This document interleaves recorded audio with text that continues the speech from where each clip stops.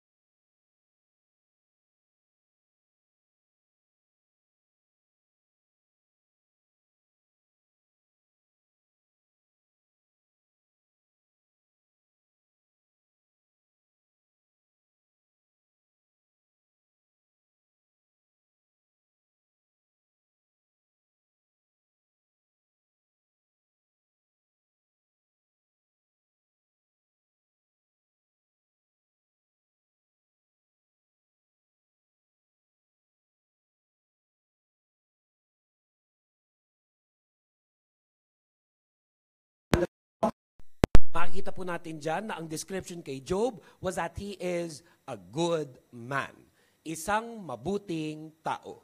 At ito po sana ang madidescribe ng mga tao pag binabanggit ang pangalan natin. Amen. Amen. Pangarap nyo ba yan na pag pinag-uusapan ng pangalan nyo, ang masasabi ng mga tao ay mabuting tao yan. Gaano karami sa inyo ang naniniwala na yung mga katabi nyo, yan ang description. Diba? Ay, agree ako dyan, Pastor. A good man, the person seated next to me is a good woman. Pero itong si Job, napakaganda ng description sa kanya sa aklat na to. He is described also as a blameless man. He is described also as a blameless man. Now, to be blameless doesn't necessarily mean sinless. Ang ibig sabihin lamang ng blameless, na sa kahanga-hanga ng kanyang pag-uugali, halos wala ka mapuna. Halos wala ka mapintas. Yun yung ibig sabihin ng blameless. At dinagdagan pa, he is thought to be a man of complete integrity. He is thought to be a man of complete integrity. Marahil, pag sinabi niya, ginagawa niya. Marahil, sa pamumuhay niya, nakikitaan siya ng kaayusan. Maari na isa itong taong respetado. At isa na rin siguro sa dahilan kung bakit na-describe siya na ganyan, a good man, a blameless man, a man of complete integrity, is because he is also described as a man who feared God. Isang tao na may banal na pagkatakot sa Diyos. Isang tao na may banal na pagkatakot sa Diyos. He is even described as a man who stayed away from evil. A man who made an effort to stay away from evil. At pag-iisipin mo, no, bilang OFW, napakarami minsan tukso. Bilang OFW, napakarami minsan pagsubok. Hindi ganun kadali to just simply stay away from evil. Minsan lumalayo ka na, yung pa ang lumalapit sa iyo. Minsan nga sa Pilipinas, walang pumapansin sa iyo, walang nanliligaw. Pagdating mo dito, prinsesa dating mo. Diba? May mga ganyan. Sa Pilipinas, masyado minsan pihikan ng mga tao, pansin ang timbang, pansin ang kutis, pansin lahat, ang ilong. Diba? Sa Pilipinas, nako, kailangan lahat parang mga ibon ng mga ilong, kailangan lahat kay tatangos. Pero dito, kahit mala airport ang ilong mo, hindi ka nawawala ng fans. Meron at meron. At ibang lahi pa. Maputi. Blonde ang hair. Blue eyes. Taga Peshawar. Yan. Pakistan. At kung san-san pa. Aba, kahit pa lalaki, ha? Minsan nga dito, mas marami pa manliligaw ang lalaki kesa sa babae. Isipin mo yun. Kaya for some people na hindi nila kaya i-handle yung ganyang klaseng attention, sometimes napakahirap talaga yung paglabanan ang tukso. Pero ito pa lang, may matututunan na tayo dito kay Job. He was the kind of man, even during his time, that stayed away from evil. And furthermore, kahanga-hanga talaga to si Job because he is also described dun sa mga verses na binasa natin as a family man. He is described in the verses that we just read as being a family man.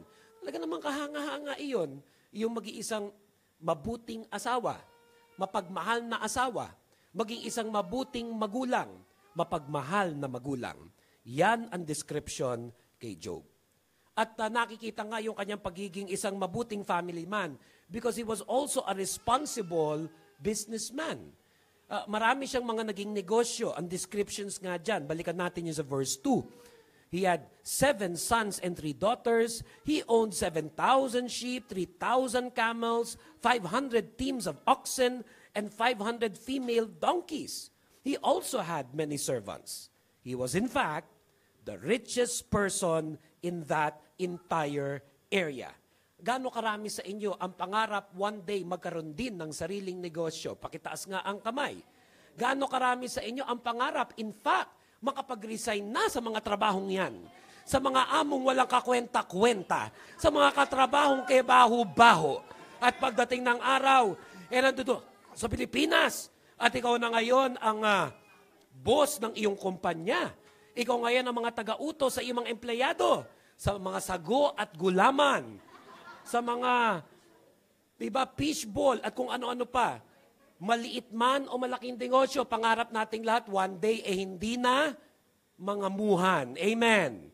At naniniwala po kung walang imposible sa Diyos, naniniwala po kung walang imposible sa Diyos, kung kalooban ng Panginoon para sa iyo magkaroon ng sariling negosyo, ibibigay yan ng Lord sa iyo. Can you tell that to one another? Nothing is impossible with God. Kapatid, pakisabi nyo nga sa inyong katabi, posible magiging negosyante ka, kapatid. Posible yan. Posible yan. But here we also see in the story of Job that most likely this guy was a responsible businessman. Hindi lang siya basta nagsimula ng isang negosyo, he became so responsible to the point na ang description sa kanya that he was the richest person in that area. Pero ito po ang nakakatuwa kay Job. In spite of all of those things that was mentioned about him, that he was blameless, he was a man of integrity, he feared God, he stayed away from evil, he was a family man, and he was rich. In spite of all of those things, hindi siya nakalimot sa Diyos. Hindi siya nakakalimot sa Diyos. He is also described as a prayerful man. Tingnan natin ulit yung verse 5. Ang sabi po ron, When these celebrations ended, sometimes after several days, Job would purify his children. He would get up early in the morning and offer a burnt offering for each of them. For Job said to himself, "Perhaps my children have sinned and have cursed God in their hearts." This was Job's regular practice.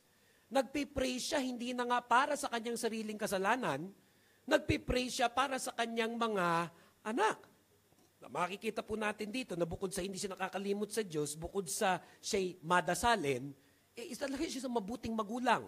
Isa siyang mabuting magulang na hindi na lang niya iniisip yung sarili niya, iniisip niya yung kanyang mga anak. At kung paano yung mga anak din niya, katulad niya, nalalakad sa buhay na may banal na pagkatakot sa Diyos. I would even imagine na ina-associate ni Job na kung paano man siya nag-iisang mayaman na negosyante, kung paano siya naging pinakamayaman in this area was because precisely of God. Because he feared God. And that's why he did not want his children not to live and think and walk in the same way. So he was prayerful. He was praying for his children all the time. At pag dun lang hihinto yung kwento, iisipin natin na okay na. But then of course, most of us already know for a fact na kaya nga nakilala to si Job was because somewhere along the way, he suffered a lot. Somewhere along the way, he suffered a lot. That he became the poster boy of what it means to be a believer of God, but still experience suffering. He became this model of a good person experiencing bad things. That how could a good man, how could a righteous man, how could a good man suffer bad things? Why do bad things happen to good people? Mas madali kasi minsan natin isipin na yung bad person nakakaranas ng bad things kasi kasalanan niya yon, consequence. At baka nga pag nakikita mo yung nangyayari lahat yun nasasabi mo pa buti nga. Di ba? Buti nga sa kanya kasi samang tao yan makulit yan Pero yung paghalimbawa, a good man, a good person, is experiencing bad things in his life, napakahirap intindihin yan. That's why we need to continue with our readings. And now with Job chapter 1, verses 6 to 22. One day, the members of the heavenly court came to present themselves before the Lord, and the accuser, Satan, came with them. "Where have you come from?" the Lord asked Satan. Satan answered the Lord, "I have been patrolling the earth, watching everything that's going on." Then the Lord asked Satan, "Have you noticed my servant Job? He is the finest man in all the earth. He is blameless, a man of complete integrity. He fears God and stays away from evil." Satan replied to the Lord, "Yes, but Job has good reason to fear God. You have always put a wall of protection around him and his home and his property. You have made him prosper in everything he does. Look how rich he is. But reach out and take away everything he has, and he will surely curse you to your face." "All right, you may test him," the Lord said to Satan. "Do whatever you want with everything he possesses, but don't harm him physically." So Satan left the Lord's presence. One day, when Job's sons and daughters were feasting at the oldest brother's house, a messenger arrived at Job's home with this news. "Your oxen were plowing, with the donkeys feeding beside them, when the Sabaeans raided us. They stole all the animals and killed all the farmhands. I am the only one who escaped to tell you." While he was still speaking, another messenger arrived with his news. "The fire of God has fallen from heaven and burned up your sheep and all the shepherds. I am the only one who escaped to tell you." While he was still speaking, another messenger arrived with this news. "3 bands of Chaldean raiders have stolen your camels and killed your servants. I am the only one who escaped to tell you." While he was still speaking, another messenger arrived with this news. Your sons and daughters were feasting in their oldest brother's home. Suddenly, a powerful wind swept in from the wilderness and hit the house on all sides. The house collapsed, and all your children are dead. I am the only one who escaped to tell you. Job stood up and tore his robe in grief. Then he shaved his head and fell to the ground to worship. He said, I came naked from my mother's womb, and I will be naked when I leave. The Lord gave me what I had, and the Lord has taken it away. Praise the name of the Lord. In all of this, Job did not sin by blaming God. Wow. Yang verses na yan, mula 6 all the way to 22, bukod sa napakarami po nating matututunan, isa po ito sa ilang mga piling eksena na kasali at directly namin mention si Satan. You know, in the Bible, hindi naman ganun karami yung mga eksena na nababanggit siya. At hindi rin minsan ganun ka-direct yung pagkabanggit sa kanya bilang Satan. Pero itong Job chapter 1, verses 6 to 22, and the entire chapter itself, the entire chapter of Job chapter 1, is one of those rare books in the Bible that he is directly mentioned, meron siyang mga sinasabi, meron siyang ginagawa, and of all places, in heaven, in the presence of God. Now, one of the things that we must realize here is na itong Job chapter 1 probably, ito yung mga panahon na pwede pang mag-in and out si Satan sa heaven. If you remember your Sunday school stories, if you remember your Superbook or Flying House cartoons, kung inabutan niyo po yan, napanood kahit man lang sa YouTube, you would recall that Satan was once upon a time known to be Lucifer. But then he rebelled against God, at mula dun sa kanyang position of honor among the angels in heaven, he was pushed out of heaven by God. Pinalayas siya sa heaven. Somewhere along the way, he found himself in creation. He became this serpent that tempted even Adam and Eve. And fast forward, as Satan roaming the earth. Ang description nga sa kanya dito, doon sa mga verses na narinig natin, he is patrolling the earth. Diba? He is patrolling the earth. Some New Testament verses corroborates this. Kung saan sabi, the devil prowls around like a roaring lion looking for someone to devour. So medyo nag-aano sila, nagko-connect-connect. Pero maraming mga Bible scholars are thinking na itong panahon nito ni Job, ito pa yung mga panahon na pwede pa siyang mag-in and out of heaven, not necessarily because he had the power to do so, but because God was allowing him somehow.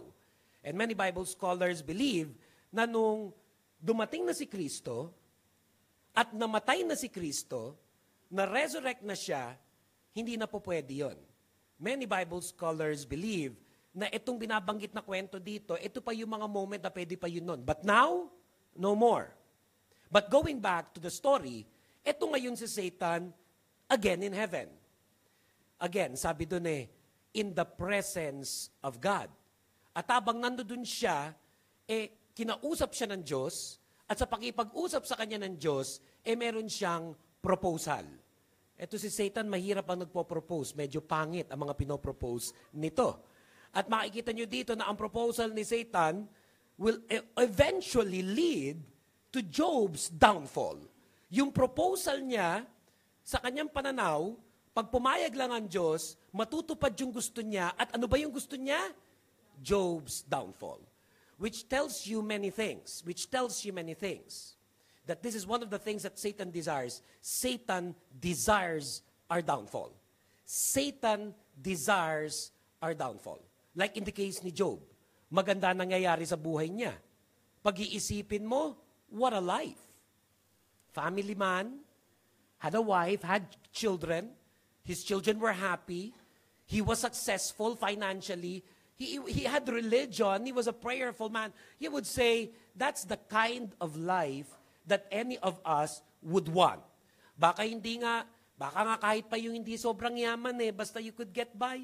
Baka yung ilan sa inyo makapagpurgod sa Pilipinas, hindi nyo naman hinahangad yung yaman din, yung nakakakain ka lang ng gusto mo, okay ka na doon, yung buffet araw-araw, okay ka na doon.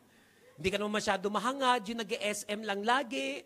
Hindi ka naman masyado mahagad, gusto mo lang naman 3 kotse mo, o kaya may 5 bahay, may bakasyonan sa Tagaytay o sa Batangas. Simpleng buhay lang naman ang hinahangad mo. Diba? Napakahirap, on a side note, napakahirap pag nasanay ka rin talaga sa buhay sa ibang bansa. Ha? Napakahirap pag nasanay ka sa buhay sa ibang bansa. Yung mga pamangkin ko right now as I speak, ngayon ay nasa Pilipinas. Yung pamangkin ko si Xander at saka si Serena. They came here when I think Xander was 3 years old and Serena was 2 years old. Dinala ng sister ko dito. That was 4 years ago. 4 years ago. Kaya yung uwi nila sa Pilipinas ngayon, ito yung kauna-una nila uwi sa Pilipinas after 4 years. Isipin mo, Serena was 2. Xander was 3. Kung ano mang alaala meron sila sa Pilipinas, sobrang nang natabunan yun dito sa Qatar. Kung nagbakasyon man yun, hindi nagbakasyon yun sa Pilipinas. Ang pinaka-recent was in Singapore and the other one was in Hong Kong. This was their first time to return to the Philippines. The first time for them to return to our family home in a long time. Sobrang lang nasanay dito sa buhay yun sa Qatar. Hindi na nga nagtatagalog yun. English na yun ang English. Pagdating dun sa Pilipinas, kausap ko nanay ko noong isang araw. Kausap ko si Ria, yung nanay noong isang araw. Si Serena daw iyak noong isang araw nung nasa banyo. Sabi ko, ba't umiiyak? Kasi sabi, there's no hot water. There's no hot water. Paano ba naman dumating ng Sabado?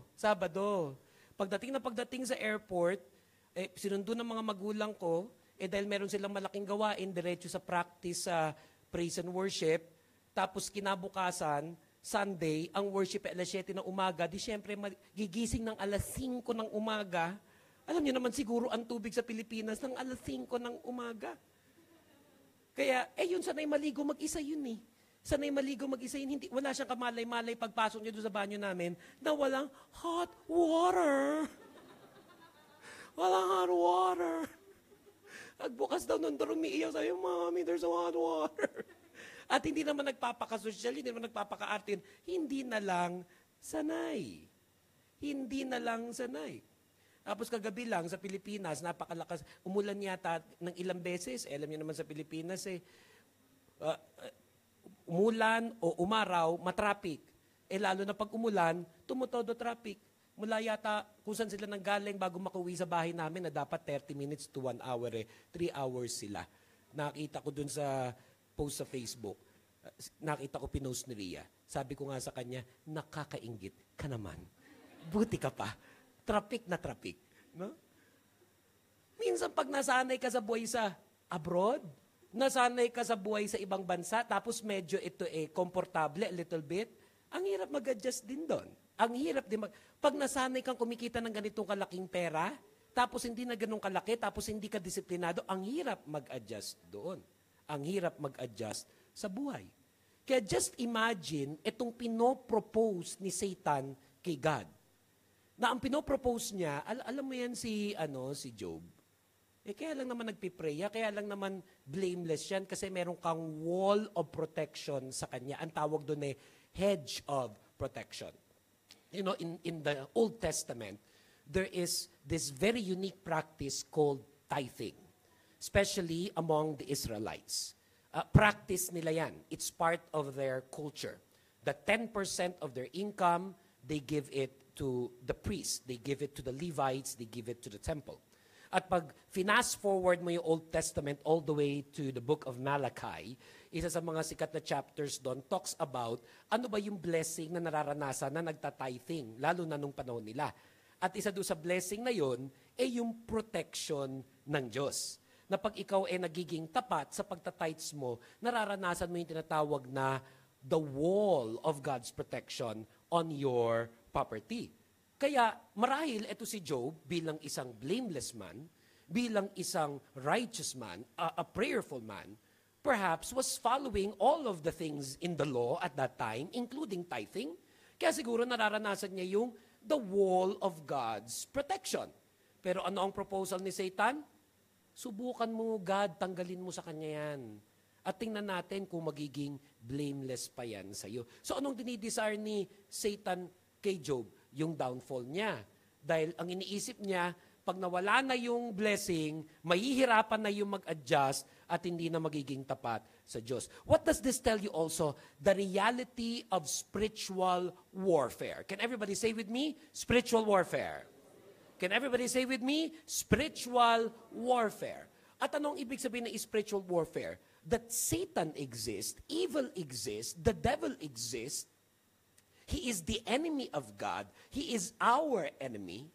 And he continues to move around in the earth even up to this point. At merong mga bagay na hindi maganda na nangyayari sa buhay ng isang mananampalataya, ng isang Kristiyano, and many times it is because of the devil's work. To differentiate it from the consequences of our sin. Pag-ibahin natin yun. Pag-ibahin natin yun. May mga bagay na hindi magandang nangyayari sa buhay ng isang tao. Perhaps there's a logical explanation to it. It's a consequence of sin. It's a consequence of wrongdoing. It's a consequence of wrong decisions. Wala kang pwedeng masisi. Hindi mo rin pwedeng masisi demonyo dun. Wala kang ibang pwedeng masisi. Kasalanan mo yun. Halimbawa, bakit nagkaganyan ang buhay mo? Sino ba boyfriend mo? Kasalanan mo yan. O diba? O bakit nagkaganyan ang finances mo? Nabaon ka sa utang. Sino may kasalanan dyan? Tinan mo ang cabinet mo, isang katerbang bag na hindi mo naman nagagamit. Isang katerbang sapatos na hindi mo naman nasusuot. Isang katerbang mga t-shirt na hindi mo rin naman pag tinansya mo, bakit? Alam mo, ikaw ang may fault. No one to blame. Pero there's a deeper thing in that. And that is, we are sinful by nature. Pinanganak tayo dito sa mundong ito, tayo makasalanan. At dahil sa kasalanan na yan, dapat pupunta tayo sa impyerno. Nakahanap na ng solusyon ang Diyos dyan by giving His Son, Jesus Christ. And through His sacrifice, through His death, through His blood, nakatanggap tayo ng grace, forgiveness of sins. Kaya yung ultimate consequence of sin, which is our eternal damnation, o yung pagpunta ng kaluluwa natin sa impyerno, o separation from God, sa lahat ng believers of Jesus Christ, napawi na yun nabago na yun So, paano ngayon na mayroong mga believers na katulad natin, Christians right now living on this earth, o di naman kaya nung panahon ni Job, a righteous man like him, is experiencing bad things in his life, would not be because of consequence of sin, but could now be described as a satanic attack. Could now be described as a satanic attack. Napagalimbayan, nakaupo kayo ngayon sa mga silya ninyo, nagmuni-muni ka, nag-isip-isip ka, you searched your heart, malinaw naman matino ka Diba? Gano'ng karami sa inyo ngayon habang nakaupo kayo, pag kayo nagmuni-muni, matino ba ako? Hindi. Ano kaya ang sagot? Subukan nyo lang kahit mga 3 seconds. Sige nga, gawin ko nga yung sabi ni Pastor, magmumuni-muni ako. Matino ba ako o hindi? Pag ang... hindi agad. Pag ang sagot sa inyo ng inyong sarili, o kumbaga naku, pag kayo naimbita ni Boy Abunda sa kanyang mga palabas, may panibago na yan, may malaking salamin na talaga ngayon yan. Pag tinanong mo yung sarili mo sa salamin, ano ang sasabihin mo sa sarili mo? Matino ka o hindi? Ano kaya ang sagot? Assuming natin, oo. Sige. For the sake of today's worship service lang. Totoo, matino ka, wala ka namang sablay. O bakit may mga nangyayaring hindi maganda? Perhaps it is a satanic attack. Perhaps it is a satanic attack. Again, Job chapter 1, this time verses 6 to 11. One day, the members of the heavenly court came to present themselves before the Lord, and the accuser Satan came with them. Where have you come from? The Lord asked Satan. Satan answered the Lord, I have been patrolling the earth, watching everything that's going on. Then the Lord asked Satan, have you noticed my servant Job? He is the finest man in all the earth. He is blameless, a man of complete integrity. He fears God and stays away from evil. Satan replied to the Lord, yes, but Job has good reason to fear God. You have always put a wall of protection around him and his home and his property. You have made him prosper in everything he does. Look how rich he is. But reach out and take away everything he has, and he will surely curse you to your face. Now, I want you to understand na itong dramatic scene na ito, nangyayari lang because God was permitting Satan. This dramatic scene is happening not because Satan can do what he wants. This is happening because God is allowing it. Itong tatandaan natin lagi, ano man ang nangyayari sa ating buhay, even when bad things are happening, even if it's a satanic attack, always remember this, God is always in full control.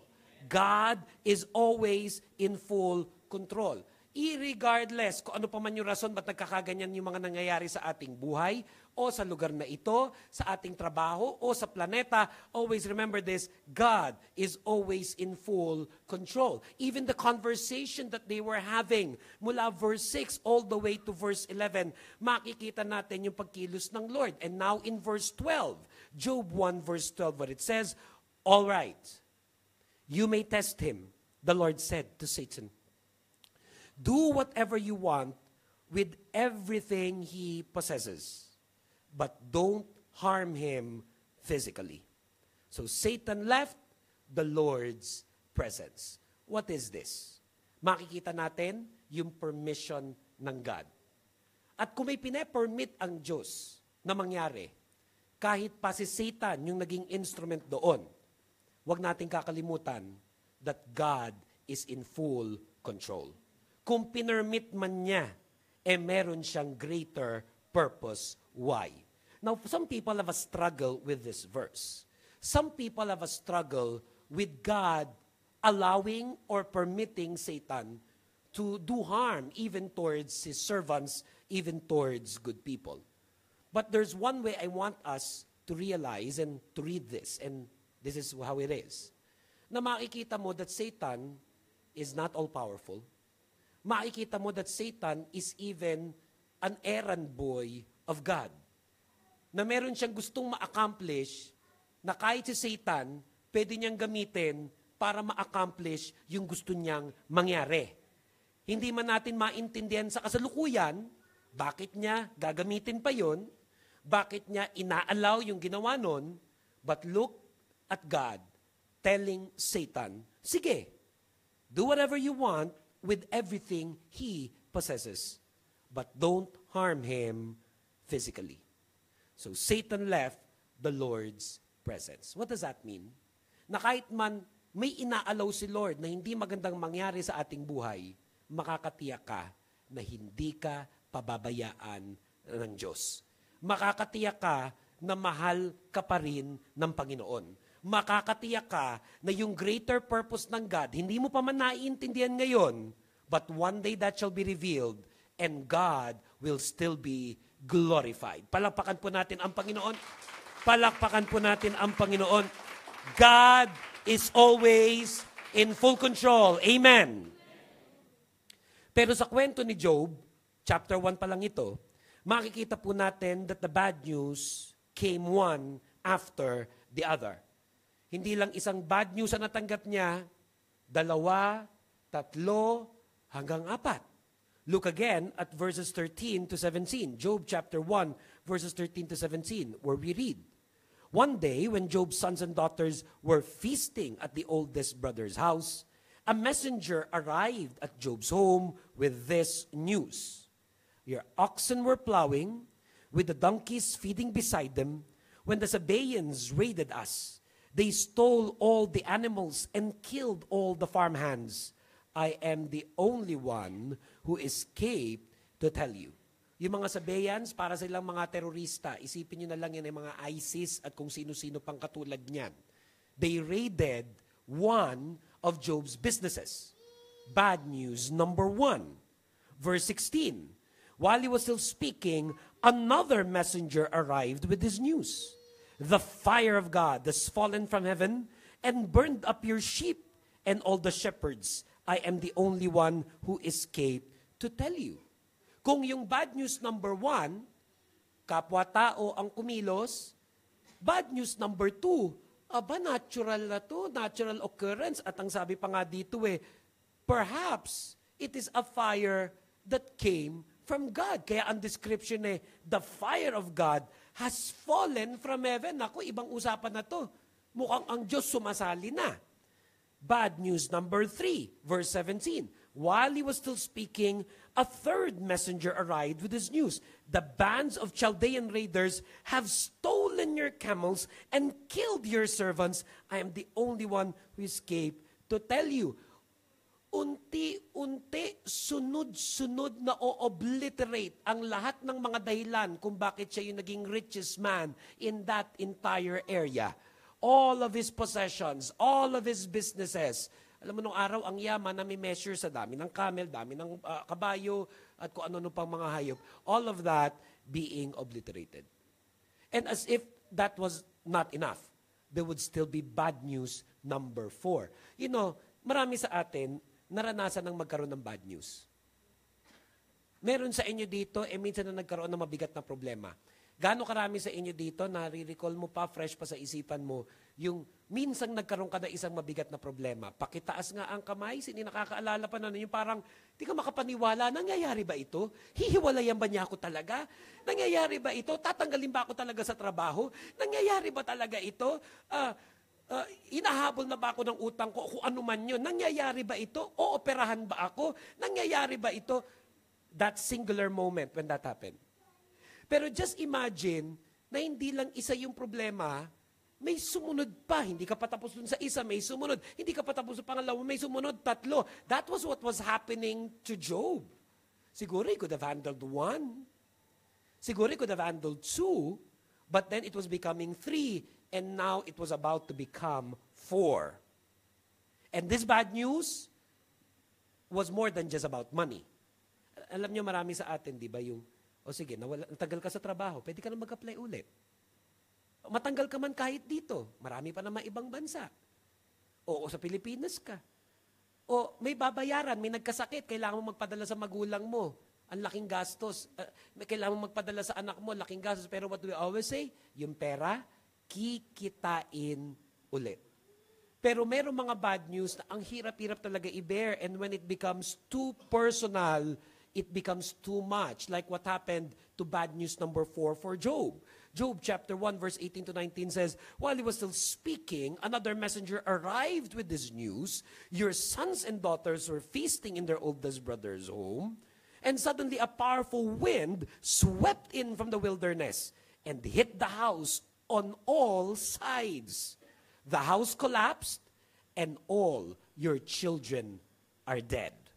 I am the only one who escaped to tell you. Siguro by this moment, bukod sa, ang bigat na, 4 na balita yan. As ang bigat pa nito, namatay lahat ng anak mo, siguro visit na si Job dun sa 4 na mensahero, kasi bakit kayo buhay? Di ba nakakahalata na siya? Di ba? Ang daming namatay dito, nawala itong mga camel, ito pang-4, pati yung mga anak. Pero bakit kayo buhay? At kayo ang nagre-report niyan sa akin. There must have been a lot of questions going on in his mind. Not only why did bad news number 1 happen, but why were all they happening all at the same time? And now, losing all his children. Tell me, marami sa inyo mga magulang na ngayon, magkasakit lang nga ang inyong mga anak Di ba hindi na kayo mapalagay? Marami sa inyo, ibibigay nyo lahat para sa inyong mga anak. Marami nga tayo ngayon buntis Ibig sabihin, palabas pa lang yung mga anak ninyo, pero hindi ba't mga mahal nyo na yan? 2 weeks pa lang, love na kita anak. Ako, praise the Lord talaga. In many parts of our church now, ang daming mga nabuntis, nagbubuntis, malapit na mga anak, at malay nyo, yung katabi nyo, malapit na rin mabuntis yan. Immaculate conception. Wala namang ama, bigla nabuntis. Paano nangyari yan? Baka naman hindi buntis yan, taba lang yan, kapatid. Pero hindi pa minsan katakataka yun. 2 weeks pa lang, 1 month, 3 months, pero love na love mo na. What more kung pinalaki mo, alam mo, walang ano yan yung, I remember Ozone Disco. Diba? Research ko lang yan na hindi ko talaga inabutan yan. Pero way back in 1996, I believe, may mga nag-graduate na high school at college students at nag-disco-disco as part of their graduation celebration sa Ozone Disco near Timog, Tomas Morato. O, alam na alam mo yan, Dan. Mukhang lamang ka na mga ganyang mga ano nung araw. At nagyuyug-yugan yung mga bata doon. Ano ba yung usong kanta doon? Macarena. Yun ang usong kanta ng mga panahon na yun. No? And then, nagkaroon yata ng fire, hindi nakalabas yung mga bata, ang daming namatay. Parang mga 100 mahigit o baka lampas pa. Basta ang daming namatay. Karamihan mga taga-Tondo, Manila. Marami doon. And then a lot of write-ups came out and said, sayang naman, kakagraduate lang ng high school. Sana nakapag-college pa siya. Sayang naman, kakagraduate lang ng college. Sana nakapagtrabaho pa siya. Sayang naman, at bata pa, sana nagkapamilya pa. Sa totoo lang, pag magulang ka, kahit naman 1-year-old lang yun eh. O elementary, o high school, college, kahit pa nga siguro may sariling pamilya na yan, napakasakit sa kahit kaninong magulang na mauna pa ang mga anak niya sa kanya. Ang dapat mangyari, magulang ang mauna sa anak. Inalagaan mo, iningatan mo sa bangaw, pinakain mo, nagsakripisyo ka dyan, napakasakit mawalan ng anak. It's a pain that I do not want anybody, any parent in this room to ever feel in their lives. But Job experienced it on top of all the other bad news na naranasan niya. And look at how Job responded to all of those bad news, including to the worst that he received. Job chapter 1, verses 20 to 22. Job stood up and tore his robe in grief. Then he shaved his head and fell to the ground to worship. Verse 21 says, he said, I came naked from my mother's womb, and I will be naked when I leave. The Lord gave me what I had, and the Lord has taken it away. Praise the name of the Lord. In all of this, Job did not sin by blaming God. How did Job respond to all of these tragedies? Like most of us. He tore his robe in grief. Hindi naman porkit siya'y blameless, siya ay a fearful man, a prayerful man, hindi naman ibig sabihin wala siya emosyon. Hindi naman sabihin hindi siya tao. Hindi naman porkit believer, ibig sabihin hindi nasasaktan, hindi nahihirapan. Job did what many of us would have done. Job did what many of you did. Kung naranasan niyo man, yung ilang mga trahedyang nabanggit dito. He tore his robe in grief. In ancient times, especially during their time in the Old Testament, pag pinupunit yung damit, pag sinishave yung ulo ng buhok, yung mga yon, mga symbols of grieving, of mourning, and of sadness. Yung mga kalungkutan na walang kapantay. Mga kalungkutan na napakahirap makonsole. Yun yung ginagawa. They tore themselves. To some extent, kumbaga pinapakita na talaga namang pumasok tayo dito sa buhay na to walang-wala na kahit yung suot mong damit, kahit pa may etiketa yan, kahit pa mahalin yan, may mga singsing ka, may mga sapatos ka, may kotse ka, may bahay ka maganda, lahat naman yun. Darating ang panahon sa ating buhay na marirealize mo, wala naman lahat yun eh. You can only appreciate it for now, as God gives you the opportunity to appreciate it. Sabi sa atin sa Ecclesiastes, kung may na-enjoy ka man ngayon, magpasalamat ka sa Diyos because it is God who gives you the ability to enjoy what you have. Amen. May mga tao, kahit naman may magandang bahay, may magandang kotse, may pera, may mga asawa, may mga anak, kung ano pa, hindi naman nag-enjoy yung iba dyan eh. Iba hindi nag-enjoy sa marriage nila, iba hindi nag-enjoy sa trabaho nila, iba hindi nag-enjoy sa pera nila, iba hindi nag-enjoy kahit nabili na niya yung magandang sapatos, magandang damit, isa sa pinakamahirap na kalagayan sa buhay, wala nang makapagpasaya sa'yo. Isa rin sa pinakamahirap sa buhay yung wala ka nang makain na gusto mo, yung wala ka nang gana, hindi ka na masaya, hindi na bibili ang tunay na kaligayahan kasi Diyos lang ang pwedeng magbigay niyan. Diyos lang ang pwedeng magbigay niyan. Sometimes in our attempt to find it elsewhere, we will only ruin ourselves, hurt ourselves, and realize somewhere at the end. Somewhere at the end. Yang kulit ko kasi. Layo pa ako ng layo sa Diyos. Alam ko rin naman sa totoo lang, sa Kanya ko lang matatagpuan ang tunay na kaligayahan. There are people who sometimes in their lives have what they call this moment na kailangan nilang hanapin ang kanilang sarili. Narinig nyo na ba yun? Narinig nyo na ba? Nasabi nyo na rin ba yun? Nagamit nyo na ba yung script na yan? Gusto kong hanapin ang sarili ko. Grabe, naghihiwalay ang kaluluwa. Katawan lang yung kausap natin ngayon, pero yung tunay niyang sarili, nawawala. Kaya pakitingnan nyo nga ang mga katabi nyo. Tingnan nyo nga eye to eye kasi sabi, the eyes are the window of the soul. Baka minsan nagamit niya yung script na yan, kaya baka yung katabi nyo katawan lang yan. Yung tunay na siya ay wala dyan ngayon. Diyan magaling minsan ang Pilipino eh. Kahit minsan sa Silya, meron tayong kakaibang pananaw sa Silya. May inupuan kayo sa sine, may inupuan kayo kahit sa church, o sa concert, binayaran niyo yan, o hindi, nag-toilet ka saglit, pero sa pila, ganun din. Pag pumipila ka sa restaurant, sasabihin mo sa mga tao na, uy, dyan ako ha, ako yung nandyan. To-toilet lang ako. Ang galing, di ba? Kasi ang iniisip natin, nag-toilet yung katawan mo, pero yung ikaw, nandun pa rin. Nandun pa rin. Yung bag mo, nandun ka. Nandun ka. Pag biglang may dadaan at magkakamaling uupo, sasabihin mo, may-ari niyan. Kay ano, andyan siya. Kaya siguro hindi katakataka na marami sa atin. Hinahanap nga ang sarili. Kasi baka naiwan natin kung saan yan. O baka yung hinahanap natin nasa kung anong bansa. You know, there's a verse in the Bible that says, especially in the book of Psalms, where can I go from your spirit? How can I paano ko makakalayo sa iyong pag-ibig? Lumayo man ako sa iba't ibang parte ng mundo, andudong ka pa rin. Andudong ka pa rin. Kaya kahit minsan, yung sa paghahanap natin ng ating sarili, lumalayo tayo sa Diyos, you only realize somewhere at the end, your efforts were futile and that you were wrong because it was always God that you will always need in your life.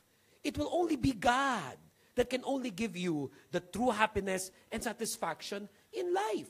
Sabi nga ni Job, ang lungkot-lungkot man nang nangyari. Nawala lahat ng aking negosyo. Namatay lahat ng aking mga anak. Pero ano ba naman ako, tao lang? Pumasok ako dito sa mundong itong hubad, lalabas din ako na ganun din. And sometimes only in loss. Sometimes only when we experience great tragedies. Sometimes only when God allows those things to happen to us, do we get to fully realize how good and great our God is. How many blessings He has bestowed upon us. Nakakalungkot lang minsan kung kinakailangan pa nga makaranas tayo ng ganun para magkaroon tayo ng realization. Kaya for example, meron kayong mga trabaho. Hindi nyo man gusto yung mga trabahong yan. Ayaw nyo man sa inyong amo, ayaw nyo man sa inyong mga katrabaho, ayaw mo man sa bansang ito. Pero kung wala namang alternative at napakabigat pa ng mga responsibilidad mo, i-appreciate mo pa rin na may trabaho ka ngayon. Amen. Magpasalamat ka pa rin sa Diyos sa kung ano meron ka. Minsan nga, pag dumadaan ng sweldo, ano ba yan? Hinipan lang sa kamay ko't nawala na agad. At least may nahipan. Yung iba wala nang nahihipan yan. Kahit ihip ng ihip, kaya magpasalamat, everybody na may trabaho, pakisabi, thank you Lord pa din. Sa lahat ng mga inis na inis sa mga amo ninyo, ano sabihin mo, thank you Lord pa din. Minsan, pati yung asawa mo, hindi mo na-appreciate. Minsan, yung napangasawa mo, hindi mo na-appreciate. Aba, napakaraming tao wala niyan. Gustong-gusto magkaroon yan, hindi magkaroon. Lahat na ginawa, sumayaw na sa ubando. Nag-like na ng napakaraming mga linalike sa Facebook. Di ba? May asawa ka ngayon, magpasalamat ka pa rin sa binigay na asawa sa'yo ng Lord kahit hindi perfect yan. Lalo na kung kasama mo ngayon sa worship service at katabi mo. At pakisabi mo sa asawa mo, I thank the Lord every day for you. Pakisabi mo sa asawa mo na katabi mo ngayon, I thank the Lord every day for you. Lalong-lalo na kung ikaw si Ate Karen na nagsa-celebrate ngayon ng kanilang happy wedding anniversary. Ikaw naman talaga si Ate Karen na pangasawa mo si Jesucristo. Kung hindi ka ba naman talaga kamukha pala. Ako'y tontuwa kay Ate Karen, pinalabas niya yung profile pic niya, cover photo. Wedding niyo, di ba? Praise the Lord. Yung iba, ang daming na-comment. Ako, wala na ako ibang nasabi, kundi, wow. Wala na ako ibang masabi. Ibang-iba dating niyo talaga ni Kuya Albert. Kayo talaga ang tunay na power couple. Yan. At sa lahat ng mga may asawa ngayon, kung katabi niyo sila, pakisabi nga, I thank the Lord for you every day. Diba? I thank the Lord. Inggitin ninyo yung mga single na nakapalibot sa inyo. At makikita mo dyan, oo nga no, praise God. Hindi ka naman maiingit dito sa katabi ko sa kanan. Talaga naman, dati walang anak. Ngayon, nako, 2 na, may kasunod pa. Magiging babae pa yata yung taon-taon yata. Next year, ano naman? Di ba? Babae ulit. Ganon. Ayan, mga anak. Mga anak, I'm sure many of you thank the Lord for the children that you have. I'm sure. You're trying to be a very, very good parent. I was talking to a couple the other day and was talking to them how it's just really so hard to have the right formula in raising children. You just try your best. You just do your very best. Basta para sa akin, nang nakita ko sa mga magulang ko, ang pinaka-importante, basta ilapit mo yung anak mo sa Diyos. Number 1 yun. Gawin mo lahat. Pag-aralin mo, give them a nice life, love them, care for them, but never forget ang number 1. Ilapit mo sila sa Diyos. Ilapit mo sila sa Diyos. But Job, I'm sure he loved his children. He prayed for his children. But now he lost them. How painful could that be? But still we see. Still we see.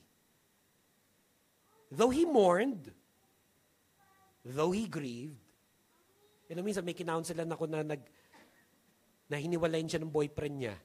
Napakahirap i-console niyan, ha? Napakahirap. Kaya pag ako may kinakaunselan na hiniwalayin ng boyfriend niya, sabi ko, sige, iyak mo lang yan. Tapos pagkatapos itong counseling natin, punuin mo yung iPad mo o yung iPhone mo ng maraming mga malungkot na love song. Tapos pakinggan mo pa ng pakinggan yun. Hanggang sa umiyak ka na umiyak gabi-gabi, araw-araw, hanggang sa wala nang talab sa iyo yung mga love song na yun, nakaka-move on ka na ulit sa buhay mo, and the rest. While at the same time, di ba, mag-worship ka.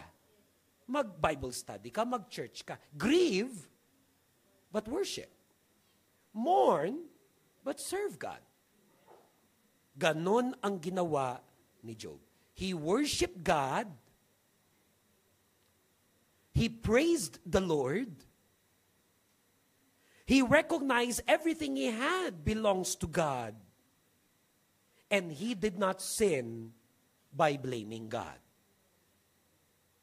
He worshiped God. He praised the Lord. He recognized everything he had belongs to God. He did not sin by blaming God. That's what he did. Nung dumating yung sunod-sunod na bad news in his life.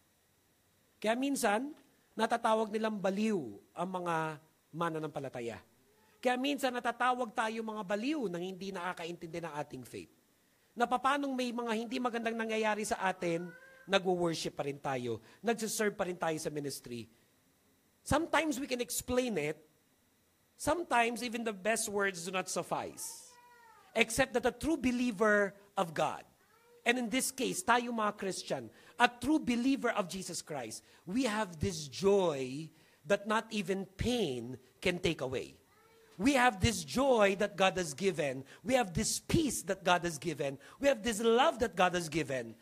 That even when tragedies do come, we have the strength to overcome. We have the strength to overcome. Now, this is but chapter 1. Mula chapter 1 all the way to chapter 42, ang dami pa rin nangyari. Mga kaibigan niya na biniblame siya doon sa mga nangyari. Nagkaroon din siya ng sariling mga duda, sariling mga questions, and God intervened and talked to him and shared to him many, many stuff. Pero ang pinakamaganda dito, that as Job maintained that kind of attitude, that even in the midst of suffering, he worshiped God. He praised the Lord. Hindi naman niya alam ano magiging ending nun eh. Tulad ng kung ngayong umaga, ngayong tangali, sino mang nanonood ngayon, even on social media, may pinagdadaanan ka, hindi mo alam kung ano ba magiging ending niyan. But you worship God. you praise the Lord nonetheless. You recognize that everything belongs to God. Everything belongs to God. Tingnan mo nangyari kay Job. Job chapter 42 verse 10 to 17 tells us that when Job prayed for his friends, the Lord restored his fortunes. In fact, the Lord gave him twice as much as before. Then all his brothers, sisters, and former friends came and feasted with him in his home. And they consoled him and comforted him because of all the trials the Lord had brought against him. And each of them brought him a gift of money and a gold ring. So the Lord blessed Job in the second half of his life, even more than in the beginning. For now, he had 14,000 sheep, 6,000 camels, 1,000 teams of oxen, 1,000 female donkeys. He also gave Job 7 more sons and 3 more daughters. He named his first daughter Jemima, the second Keziah, the third Kerenapuk. In all the land, no women were as lovely as the daughters of Job. And their father put them into his will along with their brothers. Job lived 140 years after that, living to see 4 generations of his children and grandchildren. Then he died, an old man who had lived a long, full life. Now, let me tell you immediately na bilang magulang, kung namatayan ka ng anak, kahit magkaroon ka ng panibagong anak, hindi na mapapalitan yung namatay mo anak. That is not the point. I'm sure Job carried that pain throughout his life. Pero ano yung pinaka-importanting lesson na makita natin dito? Na in the case ni Job, sa storya niya, na sa lahat ng mga pinagdaanan niya sa buhay, may purpose ang Diyos.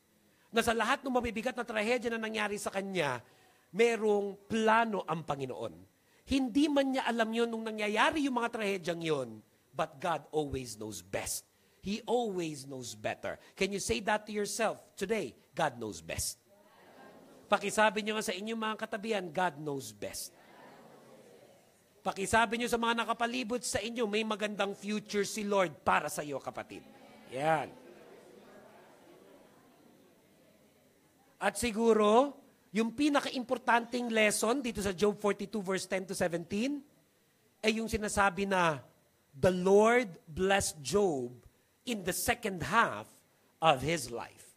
The Lord, sabi sa verse 12, the Lord blessed Job in the second half of his life even more than in the beginning. Ano pong ibig sabihin nun? Lalo na para sa atin ngayon na mga mananampalatayang Kristiyano. This reminds us of the beauty of our faith because of Jesus Christ. Nasabi nga sa 2 Corinthians chapter 5 verse 17, if any man is in Christ, he is a new creation. The old has passed away, and behold, new things come. Na kung dati may mga hindi magandang nangyari sa ating buhay, ano daw lagi si Jesus Christ? He is the God of second chances. Ano daw si Jesus Christ? He's the God of second chances. Hindi natin kasi masabi, may mangyayari hindi maganda sa buhay natin. Hindi mo plinano, hindi mo akalain, pero nangyari ngayon eh. Pero what is the beauty of this faith? The beauty of our faith is God's grace is sufficient, even during times of weakness. Merong mga hindi magandang nangyari sa past mo. Merong mga hindi magandang nangyari sa mga naunang chapters ng life mo. The beauty of our faith is this, that through Jesus Christ, there's always a second chance. That with Jesus Christ, there is redemption, forgiveness of sins, and a chance to start all over again. Ang hirap naman na like ka nagsa-start all over again. Ang hirap na every year gagawin mo yun. Ibig sabihin lang nun na hindi ka talaga natututo. Pero siguro sa buhay natin, dapat siguro ang chapters 3 lang. 3 lang. Nag-umpisa, nagkamali.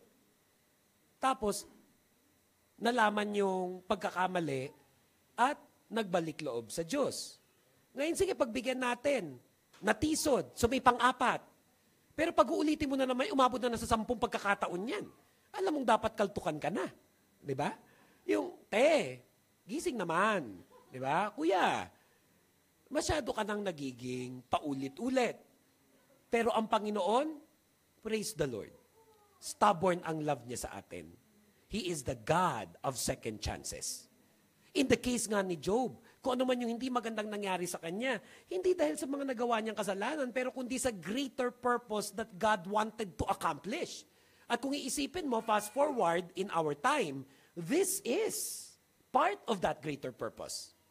That in the death of his children, in the losses that he had, people like you and me here where we are now can realize that even in the midst of suffering, God is in full control. God is in full control. Now, knowing all of these things, make this your prayer for today. Make this your prayer for today. Na kung meron ka mang pinagdadaanan ngayon sa iyong buhay, na kung meron mang hindi magandang nangyayari sa buhay mo ngayon, and you're hoping for a better chapter, you're hoping for the next chapter to be better, you're believing in your heart na hindi pa tapos ang Diyos sa iyo. Amen. Can you say that to the people surrounding you? Hindi pa tapos si Lord sa iyo, kapatid. Hindi pa tapos. Kasi alam mo, kung tapos na si Lord sa iyo, patay ka na mamaya. Pag tapos na si Lord sa iyo, patay ka na bukas. Do you believe hindi pa tapos si Lord sa iyo? Taas mo nga ang kamay mo, nang tiyak na buhay ka pa hanggang mamaya. Yan. Praise the Lord. Hindi pa tapos si Lord sa atin. Amen. Palapakan nga natin si Lord. Lahat ng naniniwala, hindi pa tapos si Lord, palakpakan nga natin ang Panginoon. Now let me just also add before we end today and make our prayer, blessing is not just about material things. The heart of the story of Job was not just the restoration of all of the wealth. Bagamat lininaw na he had more than what he had before, di ba? Dati ito lang yung sheep, ngayon 14,000. Dati ito lang yung camels, ngayon 6,000. Dati ito lang yung oxen, naging 1,000. Dati ito lang yung donkeys, naging 1,000. Those were just being given to emphasize the fact that God can do it. Pero hindi yun yung pinaka-point ng message. Kasi pag-iisipin lang natin, lalo na ngayon bilang mga believers of Jesus Christ, na we're only blessed if it's material. We're only blessed because it's financial. We're only blessed because of the things of this world. Then we have a very poor understanding of what our relationship with God really is. Dahil pag sinasabi natin sa bawat isa, you are blessed by God, you are blessed by God, you are blessed by God, that goes beyond material things. That is not even about material things. We are blessed by God because of Jesus Christ. We are blessed by God because of Jesus Christ.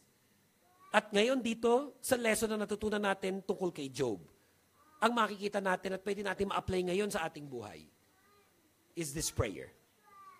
And no matter what is happening in my life, I will worship you, Lord, and I will remain faithful to you.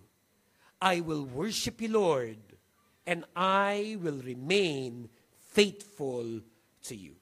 Can you say those words with me one more time? I will worship you, Lord, and I will remain faithful to you. Minsan pa po tayo yumuko, pumikit, manalangin sa Panginoon. Aming Diyos at aming Ama, salamat po sa mensaheng aming napakinggan sa umagang ito.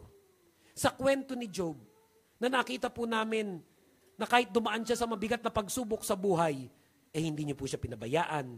Meron kang greater purpose. Nakita po namin na kahit inatake siya ng kaaway, inatake siya ni Satanas, Lord, hindi mo pinabayaan ang iyong anak. Kaya naniniwala kami maging sa oras na ito, kami na nagwo-worship together, and even those watching this on social media, Lord, I know you're speaking to your people, you're teaching us something, you're reminding us something. Help us to grasp it. Help us to understand it. Help us to be like Job, that even in the midst of many, many trials, even if bad news came one after the other, he worshiped the Lord, and he did not sin by blaming God.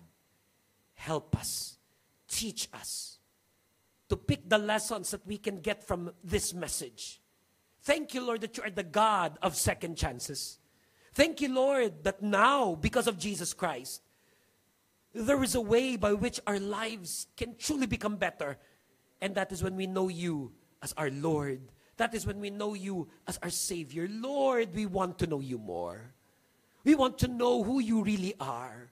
We want to study your word and realize how God is so awesome and great and loving and powerful and holy and just. We want to know you more. Tulungan mo ang lahat ng nasa kwartong ito na ma-realize yan.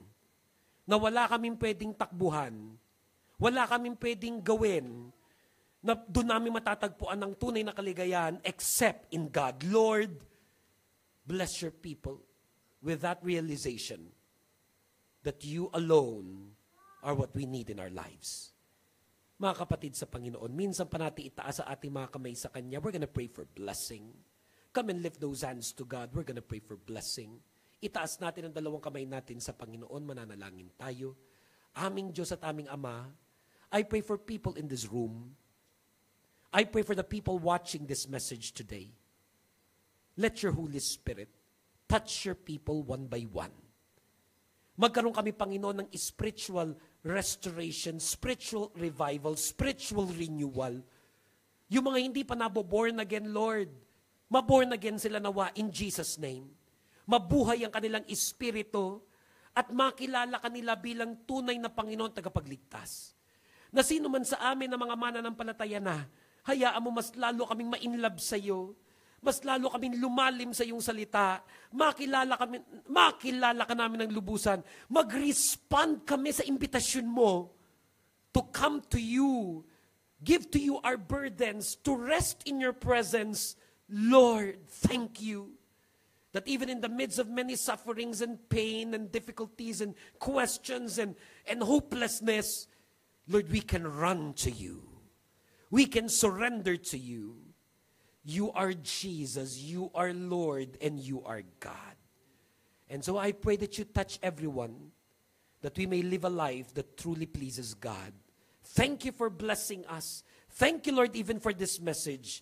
Be glorified. As we pray this, in the name of the Father, the Son, and the Holy Spirit, in Jesus' name, Amen. Palakpakan po natin muli ang Panginoon.